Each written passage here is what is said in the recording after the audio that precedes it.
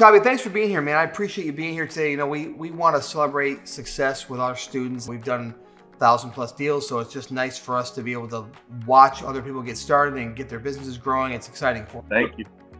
Kabi, what do you do for a living? Well, I was an attorney for a while.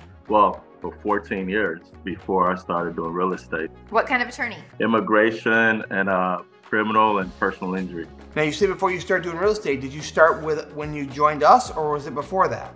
I started about a year before I joined you guys, but I wasn't doing it full time. I was just like learning, doing the education thing. So that was basically all I was doing, was learning. And then we had one flip before, actually 2 flips before I met you. But I wasn't really heading it up. It was just a general contractor that brought me the deals, and then he did his thing, and that was basically it. Did you make any money on those early deals? The first one we did. The first one we made, it was 3 of us, me and my brother-in-law, who don't know anything about real estate, and then the general contractor who brought us the deal. We made about $100,000 on each one, right? So we did really well. But again, we didn't know anything, right? We just sort of like, you take care of it. And then it ended up being, he sort of ripped us off a little bit because we didn't know anything about rehab. We started out with an agreement, but we didn't really have anything in writing, which as an attorney, I was like, why didn't I get anything in writing? Yeah, Kabi. Kabi, come on. It's like, why? So it was supposed to be, everything was supposed to be split in thirds, right? And then by the time, you know, the money came through, all of a sudden his cut became third, plus my general contractor fee on top of that. Yeah. Oh yeah. It ended up being like $90,000.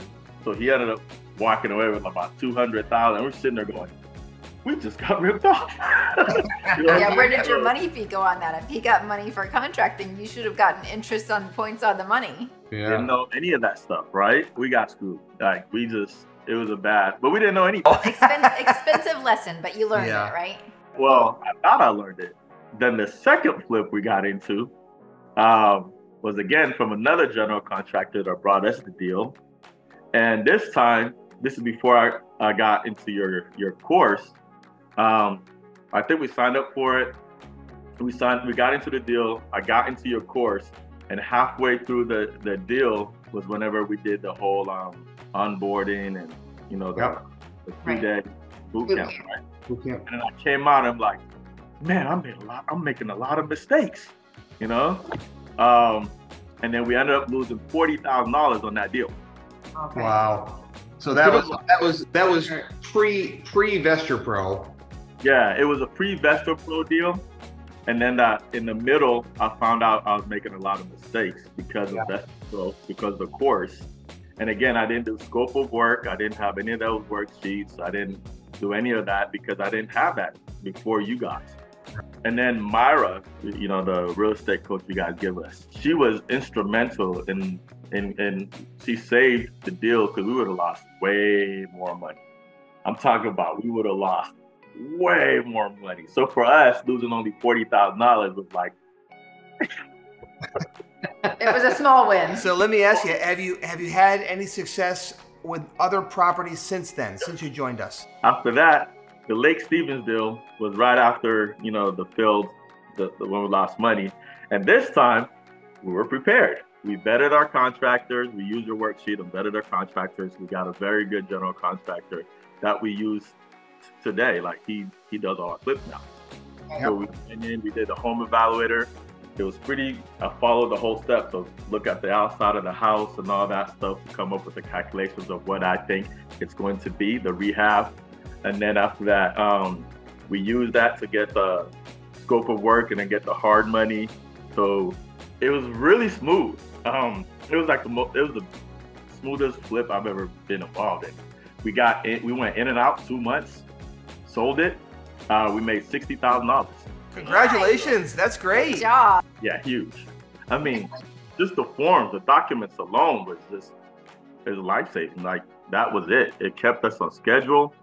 The general contractor knew exactly what paint to use, what, you know, what we wanted, what fixtures we were going to use. it kept us ahead of the general contractor so that we weren't blindsided by anything and there was no surprises anywhere. We kept a budget and we stuck to the budget.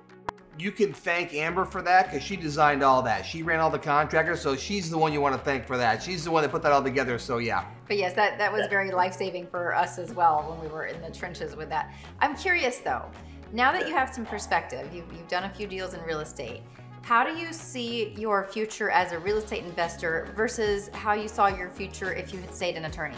I remember as an attorney, I was working minimum 60 hours, but I was working about 60, 70-hour weeks, right? I was really stressed out. I was going through a lot of depression for the last 2 years. They diagnosed me with extreme depression, right? And manic depression and all that. So I was going through a lot in the last 2 years. I hated my life. I wasn't spending time with my kids. I got kids and I didn't see them. Like my kids were like, he's working all the time. Saturdays I'll be meeting clients. 2, 3 o'clock in the morning, I get clients without my phone number and they'll be calling me, right? And I'll be sleeping and I'll wake up because I'm like, oh, I missed the deadline. Because if you miss a deadline as an attorney, that's malpractice, right? So I missed the deadline. I was always tense and always stressed and always scared about something. Now, man, it's night and day. I volunteered at my kids' school, very first time ever, as a watchdog. So my kids were really, really excited about that. I spent the whole day at their school, went to classes with them. Never did that before. We're taking vacations. I actually wake up when I want to wake up. I'm sleeping 8 hours, 7 to 8 hours a night, which I know to regular people that's not special. But for me, I was sleeping like 4 hours before that. I'll say for the last 14 years, I was getting like 4 or 5 hours of sleep a night. What drives you to keep doing what you're doing? My family. My wife has a 9 to 5. And before I was literally jealous of I don't know what other word to use, but I was jealous that she had a 9 to 5 and she could come home and forget about her job, right? Now, we joke around. The kids are attached to me more than her now because I'm always around. I take them to school. I pick them up from school. I take them to all their events. I'm at every single event that they do. It's me, not her. So I have more freedom, time freedom to spend time with them than my wife does now. The flip, I know, is being taken care of because we have those things in place. So, my Lake Stevens house, I think I went to the house like 4 times. So you visited your flip 4 times. 4 times. and made 60 grand. Yeah, 4 times. Which is crazy. I'm sitting here kind of having a little bit of an aha moment, and I'm really proud of you because there's so many people that change careers, or even they get into real estate and it's all very financial, and their life does change because their finances change, and it does give them more freedom and choices. You've kind of taken that next level though. You went from this manic depressive state to having this joyful disposition about you now. I see it written all over your face. Yeah, it's changed. I'm healthier. I'm happier. My wife tells me all the time I'm a lot happier than I've ever. She's like, would you ever go back and be a lawyer? I'm like, no. This to me is the American dream. When you come to America, the American dream, what your parents tell you is you go here, you follow the American dream, right? You go to school, education, you work hard. So I did the whole thing. I went to school, got good grades. I did went as far as I can in education. It's either two, you're gonna be a doctor or a lawyer. I did that. I became a lawyer. I went as far as I can in education, right? Got my JD, my MBA, got every degree I could possibly get. And then I worked hard, and all it did is just basically, it kept me in the rat race, right? I kept working more and more, but I had no time to do anything. And now, with this education, my kids, no, they're not. I don't think that's the American dream. The American dream is time freedom, to be able to have time to spend with your family and still not have to worry about your finances. What do you think you've made then in projected profit and actual cash profit so far since you've been with Vestor Pro? Actual profit.